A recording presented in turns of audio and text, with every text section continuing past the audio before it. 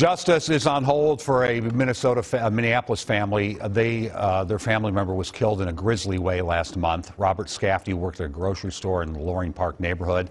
Investigators say a man who lived nearby attacked Scafty behind the counter of that store using a golf club to kill him.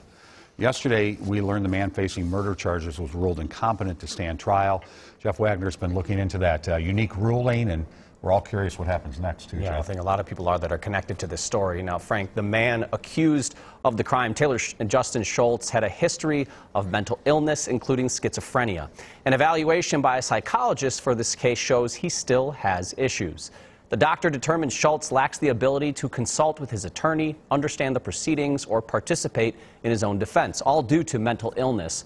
That doesn't mean, however, that he'll never go to trial. Another evaluation of his mental capacity will happen in July, along with further research into his medical history. But even if this case does go to trial, there's another layer of competence to be determined.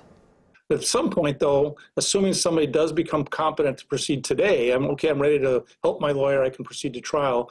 You then can revisit at that point, okay, you might be good today, but were you insane legally at the time of the crime occurring?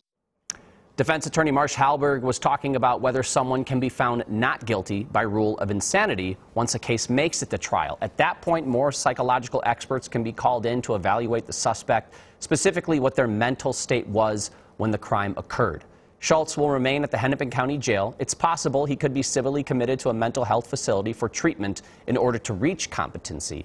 And if he is later found competent, the county attorney's office says it will immediately resume proceedings on this case.